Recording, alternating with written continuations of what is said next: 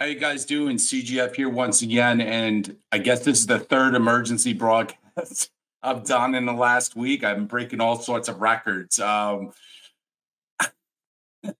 had to do this broadcast because, as you can see with this tweet, which I am highlighting from my Twitter account or X account, whatever you want to call it, something really dawned on me, and it should have dawned on me a long time ago. But you have those light bulb moments where something just becomes abundantly clear and you have to talk about it. And I wanted to jump online quickly and record a quick video to say this because I think it needs to be said.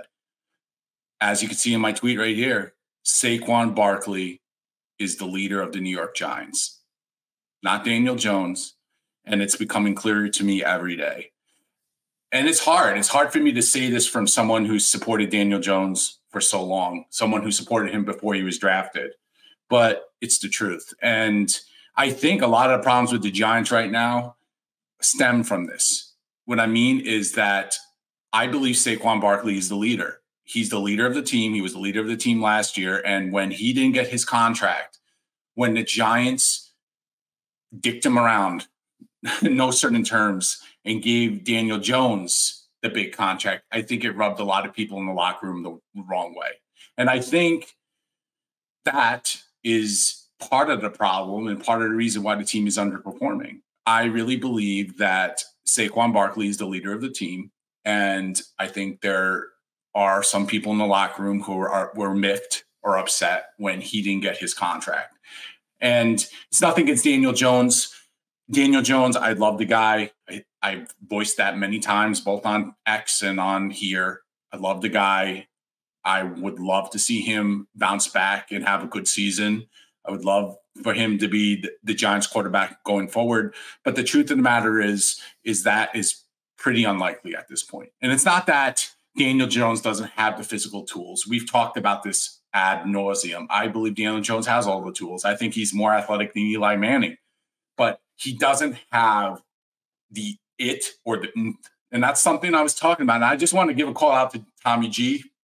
Him and I have had our differences, but he's a great content creator, and he's someone who basically has worked his way up, and I want to give him props. And I know him and I haven't looked seen eye to eye on things, but I do wish him the best. Today's his birthday, so if you're listening, happy birthday. But he commented on my tweet right here, and I appreciate it because it's hard. It's hard to admit sometimes when you're wrong about people and it's wrong about things. And I've been wrong about a lot of things, and I was wrong about Jones. So I think Jones is very tough. I think the guy will walk across broken glass. He will go through a brick wall. He'll do anything he can for the team, but he just doesn't have the presence you need, the leadership presence. And I used a story in this thread about this tweet that I tried to explain what presence really is. In the movie Draft Day from 2013, 2014, there's a scene when they're talking about quarterbacks, and they're talking about Joe Montana from the Super Bowl. I think it was 88 probably, or 89. It was in the late 80s when Joe Montana was, I think it was the Superdome. I don't know for sure, but it was at the end of the game.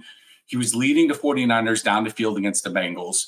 And in the middle of the drive, or in the beginning of the drive, he looks at the sideline. He sees John Candy standing there.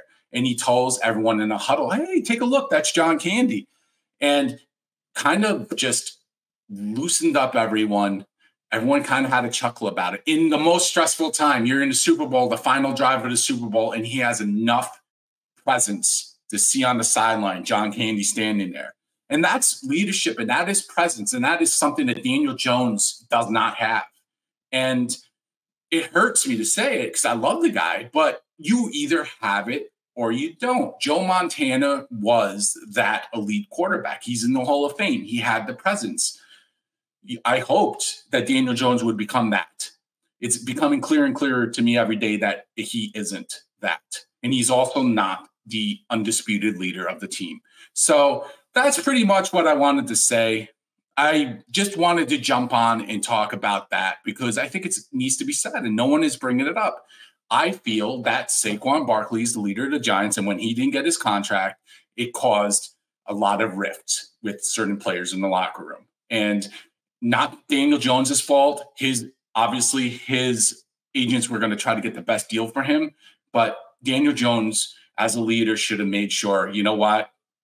I'm going to make sure my buddy gets paid too, because honestly, it's just led to this. So that's all I have to say. Please like, share, and subscribe. I'll talk to you guys later. Enjoy the games tonight. Just a quick impromptu video I wanted to do. So take care. Talk to you soon.